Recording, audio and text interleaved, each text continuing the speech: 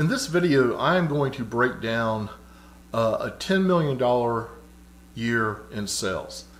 And what I mean by that is I'm going to just use averages to show you like what my average selling price is, how many units I'm selling per day, and just give you an overview of what $10 million in sales looks like. It's not really a big deal when you break it down and you think of it as individual pieces.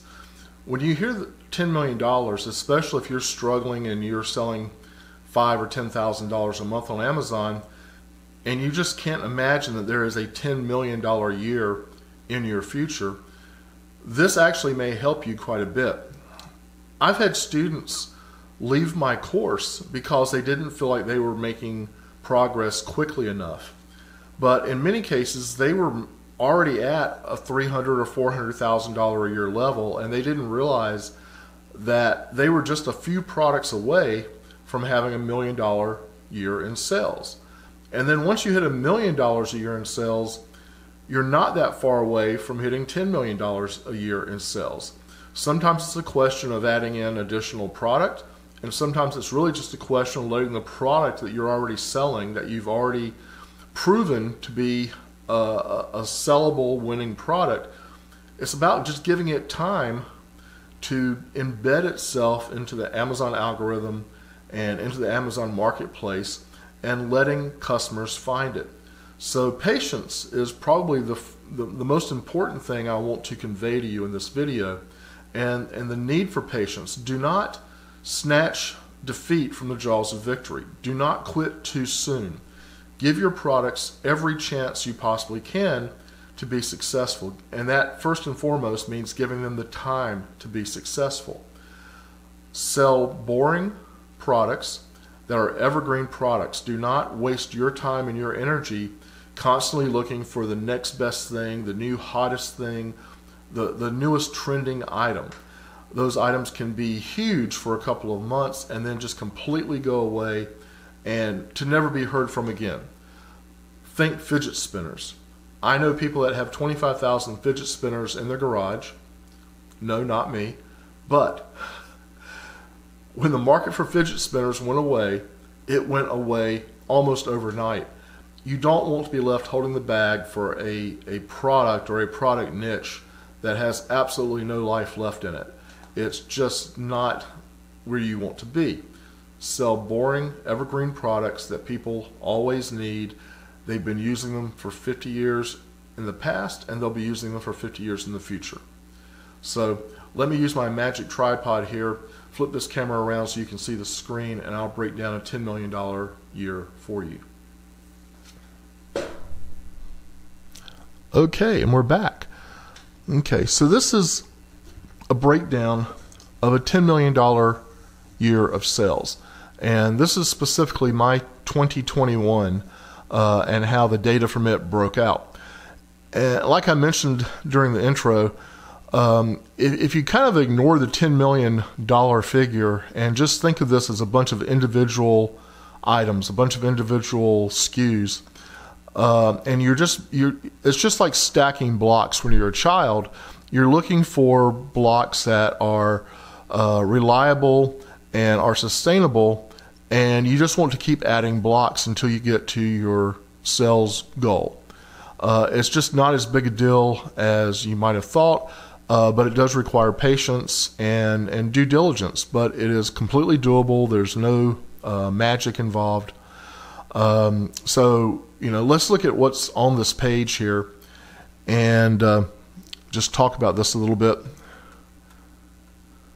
So I carry 56 products, or I did in 2021.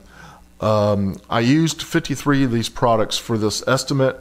I included the value of sales for the 3 extra products that are missing from the estimates, but I did not include the price of those 3 products because they were high-priced items. They were thousands of dollars, and it would have skewed the numbers all over the place. It would have just been very misleading. But anyway, my average product selling price is $58.50. Actual cost of the various products I sell of the 53 items I use for these estimates is between $22 and $124. I do skew fairly high in that range of 22 to 124. As you see the note there, the bulk of my products fall in the $50 to $75 range, and I really would tend to say it's probably more $50 to $95, to be completely honest with you. I do not shy away from more expensive products, and I don't think you should either. As I've mentioned in other videos, I don't think you should be selling things, you know, that return you less than $10 per sale in net profit. And in order to get $10 reliably, you have to go to higher priced items. For the year, approximately 170,940 pieces were sold. That number is pretty doggone accurate, you know, due to delays with Amazon, due to, you know, some products that go missing, the things that we all have to deal with as Amazon sellers. I could be off by a little bit, but that is basically what my invoices showed, and that's a pretty reliable number. That works out to about 3,561 products per week, or about 14,245 products per month. Breaking it down a little bit further, that is 509 products per day, or about 21.2 products per hour. And average daily sales per item, so that would be across the 53 items that I use for these estimates, I'm selling about 9.06 of each item per day. And that's a very important number. You know, everybody talks about items that are going to go viral. They always want their product to go viral. And in my experience, and I've had a couple of viral products, but in my experience, that is, it's not necessarily a good thing, because one, if a product just explodes into the marketplace and encounters demand beyond what you anticipated, it probably means that you are not stocked adequately to address that demand. And with the delays in shipping and the delays in getting products replenished, it's likely that, you know, you'll go from just a viral boom item to an item that kind of goes bust until you can get things replenished. And then by the time you get things replenished, you'll probably have more competition than you had previously, and it just creates you know, massive swings in volatility for a product. And that's not, in my opinion, that's not really a good thing. I'm looking for products that come out and just have a long, slow burn, ideally for at least 2 to 3 years. I do not have a lot of churning in my portfolio of products.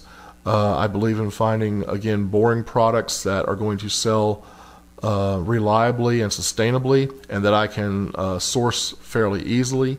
So I tend to stick with you know, very common, very boring products. With the asterisk there, I've already mentioned the fact that I did eliminate 3 products from the pricing range estimate, just because they were so expensive it would have skewed that number.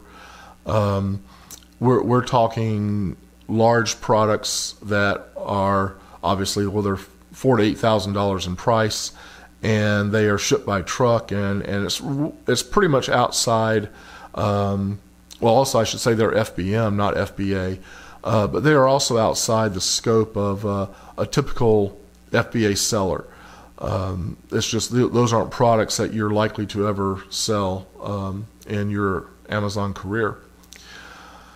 But lastly, you know, I just want to go back and just point out again,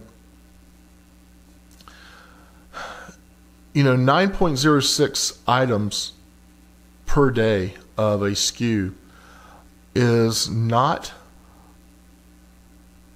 an insurmountable problem. 9 to 10 sales per day is pretty much my target goal when I launch a product. It's what my advertising is intended to achieve. It's what my pricing is intended to achieve, and it's what my product selection which started in most cases weeks or maybe even months before that product ever comes to market, but it's what my product selection was designed to achieve. I'm looking for products that can sell consistently, sustainably, about 10 products per day. That's all that I need. As you see here, at my average selling price of $58.50, that would work out to about $530 per day per item, or about almost $16,000 per month. So when you're out there and you're looking for these magical $10,000 a month products, again, realize that we're not talking about something that's just crazy. Here you are again. Okay, so let me just reiterate again. We're looking at products that are selling 9 to 10 items a day, and using my example here, one SKU at an average of $58.50 per day with 9 sales is a almost $16,000 per month product. I can't tell you how many of my students I've seen drop products that they were frustrated with because they weren't selling $10,000 a month, but they're selling a product that is $10 or $12 or maybe $20 in cost, and you have to sell a lot of those. You have to really just dominate your niche in order to sell $10,000 a month worth of a $20 product. When you're selling almost a $60 product on average, again, you're only talking about 9 pieces per day. That's extremely achievable. That is sustainable. And the key thing is that you don't waste your time churning products in your product portfolio. You don't want to constantly be dropping products, looking for the next best thing, the next most exciting product. This is supposed to be boring. This is your livelihood. This is not Las Vegas. You don't have dice that you're trying to roll. You're not betting on the outcome of a game. This is your livelihood. This is what's going to pay for your car, your house, your college education, or whatever else. This is what's going to fund your lifestyle. You want to build a sustainable, resilient portfolio of products that are going to sell in boom years and that are going to sell in recession years. That's not hard. It's not hard to find these products. You can find those products at your local Walmart. Walmart sells products that are boring, but everybody needs those products. These are common household goods. If Walmart sells it and it's something that you have an interest in selling, you're probably on the right track. The best product sourcers in the world work in Arkansas for Walmart. That's just an absolute fact. So if you're following in their footsteps and you're following their breadcrumbs, again, you're probably on the right path. You're probably moving in a direction that's going to really benefit you. Yes, it's not your passion product. I know it's not, something exciting that's going to get you just fired up. But what will get you fired up is that money flowing into your bank account twice a month. That gets me fired up. That makes me happy to get up every morning and do my work and do my product research. And I suspect that after a few months of seeing income beyond what you've seen in your 9-to-5 job, it's what's going to get you fired up as well. It just takes a shift in your mentality, but you'll get there. So if you haven't done so already, please hit like and subscribe. I want you to think about what you saw in this video. I think you'll find it to be very useful if you just absorb it. And for more videos like this, you'll need to be subscribed to my channel. So hit that subscribe button, and we'll see you in the next video.